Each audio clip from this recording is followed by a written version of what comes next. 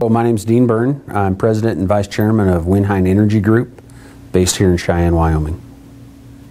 Winhyne was formed in June of 2012, and we are now the parent company of Lancaster Wind Systems, based in Nisku, Alberta, Canada, and they have been our R&D company for the last 8.5 years, developing our hydraulic wind turbine and our compressed nitrogen storage system.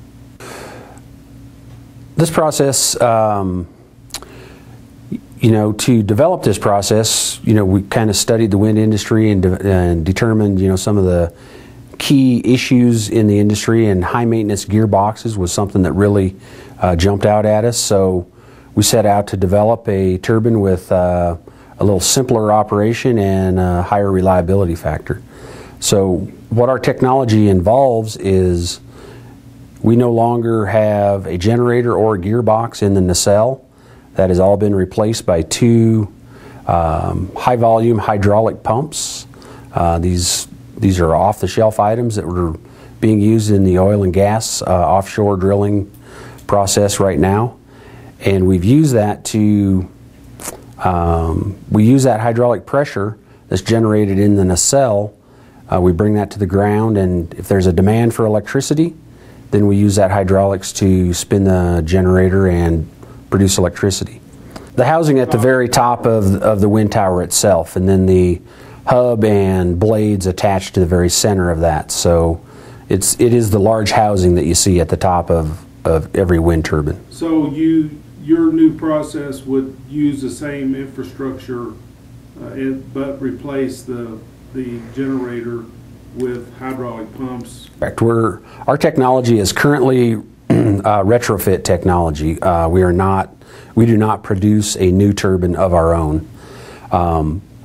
What we would do is take end-of-life turbines, maybe multiple gearbox failures, or wind turbines that the owner has decided, I want to take down some smaller 750 kW wind turbines and replace them with much larger to repower their wind farm. Those are exactly the kind of wind turbines we're looking to purchase, retrofit them, do a complete quality control check on the blades, the towers, recertify everything, install our technology, and then put those wind turbines back into service.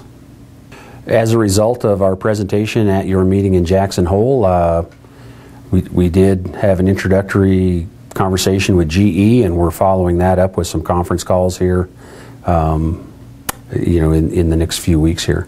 We have two technologies that we've developed. The first is the hydraulic turbine that I just described. The second is a compressed nitrogen energy storage system that was designed to work in conjunction with our hydraulic turbine, but can also be coupled with any type of power generation, coal, nuclear, solar, any type of energy generation can be tied in with our system. The way it works with our hydraulic system is when we bring our hydraulic pressure to the ground, if it's the middle of the night and there's no demand for electricity, instead of using our hydraulic pressure to turn electrical generators, we run that hydraulic pressure through some patented devices that we have developed, which converts the hydraulic pressure, and what they are is they're a large diameter, long stroke, but slow moving compression device. So we convert the hydraulic pressure into compressed nitrogen, which we store in a pipeline system. When the demand for electricity increases and we decide to produce power out of our storage system, we bring the compressed nitrogen back at a very controlled rate, and we just reverse the process. Now our nitrogen moves the compression devices, which regenerates hydraulic pressure, and then we turn the generators. So we're currently, our system is still, we're tweaking a few things on that storage system yet. We've demonstrated with a small shop model that we can recover about 65% of our energy. We expect to get in the low to mid 80s with that when we have it completely developed. We have one functional turbine in Nisku that we've been doing all of our testing on, and it really shows what we're really able to do with this hydraulic turbine is generate a lot more power at lower wind speeds. So, a traditional wind turbine that needs, maybe a 7 to 10 meter second wind speeds in order to start running, we'll start producing power as low as 2 meter seconds of wind speed because we offer virtually no resistance to turning. The hydraulic pumps are a radial piston design, and they move much easier than the big gearbox that the traditional turbine has. So we're producing substantially more electricity throughout the entire power curve, but especially at the lower wind speeds. Well, this technology was originally developed in Nisku, Alberta, Canada, just south of Edmonton, and all of our work for the first 8 years was in conjunction with the University of Alberta. Like I say, Winhyne was formed here in the States in June of last year, and we received an invitation to the National Renewable Energy Lab's Industry Growth Forum, where we did a presentation on this technology, and we're continuing to work with NREL on getting their certification on our power curve as well.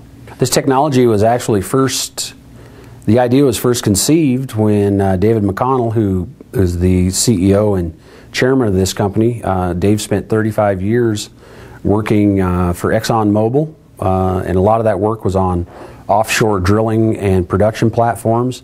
So this idea of capturing energy off of a rotating shaft with a hydraulic pump was first really thought of for use on offshore platforms and attaching this pump to the main shaft of the drawworks. So it really had its infancy in the offshore drilling business, but the wind industry also was a very attractive energy sector, and Dave continued to move into that. And then that was the combination of those two is where the energy storage system came into play.